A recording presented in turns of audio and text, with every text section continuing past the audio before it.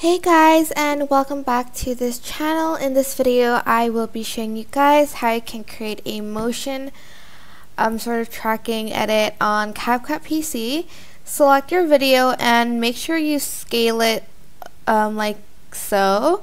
You can just zoom in here, and then you are going to add a text. So go to text, add text, select the add to track and have it till the end of the video.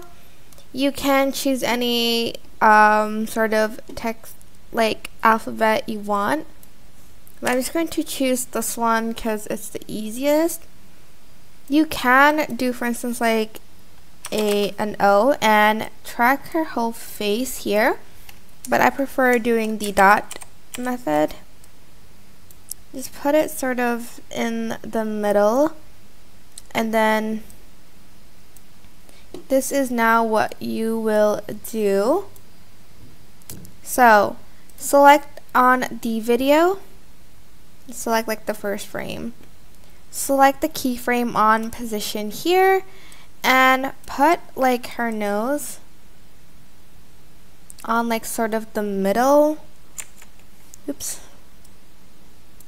Of the like dot here, and go to like another frame. So I'm just going to put press the arrow on my keyboard going to the right, and as you can see her nose moves downwards, and I'm just going to then drag my video up. As you can see, it will create keyframes, and you're just going to keep on doing that. So go to another frame and drag the video so where the nose lines up with the dot. Again, you're just going to keep on doing that. It is a tedious process.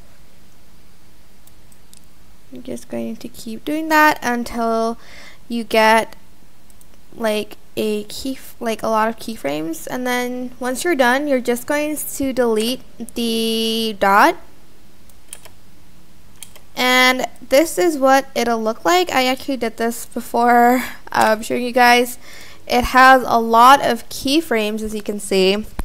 So this is what it'll look like at the end.